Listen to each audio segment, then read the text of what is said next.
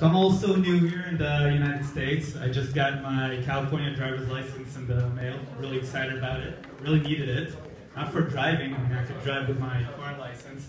But I really needed it to buy booze. Apparently, some places here don't sell liquor unless you can prove you absolutely might kill someone with it. Yeah, liquor's great. I was sitting in a bar with a friend of mine the other day when he suddenly says to me, you know, I really want to have sex with an Indian woman. So I say, that's reasonable. Good for you for having achievable goals. Then I ask him why Indian specifically. So he says, well, you know how they got the Kama Sutra? They can do stuff to you other women don't even know about. I say that's a fair assumption. That's kind of like assuming I know the Apple terms of use because I click the I agree button when I'm updating my software. But whatever, you know. So then I ask him, how about, say, sex with an Asian woman? So he says, yeah, you know, I think I do, yeah. I love how petite and limber they are. So I say, how about an older woman? So he says, yeah, you know, I think when it comes to sex, experience is very important. So I say, how about a Latin woman? He says, yeah, obviously. And, thank you. Anyway, this went on for a few minutes. I tried black woman, Jewish woman, short woman, tall woman. Basically, we've asserted that he wants to have sex with a woman. Or to generalize even further, a woman-shaped person. And the point of the story is that, you know, we have our sexual fantasies about every race, creed, nationality. Basically, for every type of person, there is an attractive version we fantasize about. So it's in no way racist, ageist, sexist, you know, or any other ist you can think of. When I say that I fucking hate beautiful people, they're a bunch of entitled pricks. Now, I know what you're thinking. You're thinking, look at him, that hypocrite. But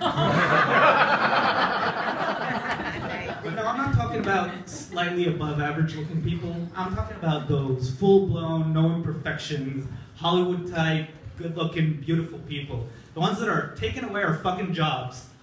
I mean, it started with the fashion world. You know how fashion models weren't always this attractive? They were originally a bunch of bland-looking human coat hangers. And the whole point of a fashion model is someone who could walk around with a tiny strapless bikini and you'd look at her and say, wow, is that polyester? I mean, not like today when we watch a fashion show, we're just trying to look around the fabric. It's like, you know, I love the new Armani collection, I think I saw 2 side boobs. And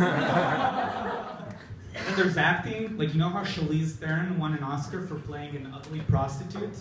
Well, that's good for her, but they really have to cast Charlize Theron for that role? Are there no less attractive actresses in Hollywood, but they just had to settle for her and make up for the difference with ugly makeup? I mean, for once, I want to see Hollywood cast an ugly actress as an attractive character. If they pull that off, that's fucking Oscar-worthy. That's just the tip of the iceberg. I mean, today you have attractive news presenters, good-looking sailor representatives, sexy bartenders, waitresses, hot telemarketers, at least they are in my head. I mean, who gives a damn about illegal immigrants taking our jobs? I mean, they only take the shit jobs we don't want to do anyway. No little girl ever said, when I grow up, I want to clean rich people's houses, only to have her hopes and dreams crushed at age 14 by a cleaning talent agent that says, sorry babe, you can't clean here, you're just not immigrant enough. And it's not just in the workforce too. I mean, you know how hard it was even for someone like me who's slightly above average looking, according to my mom,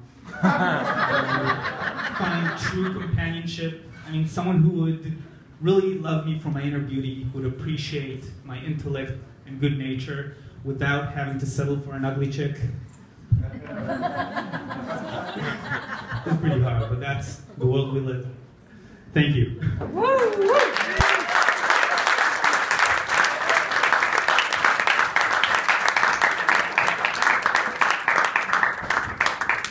Your next comic coming up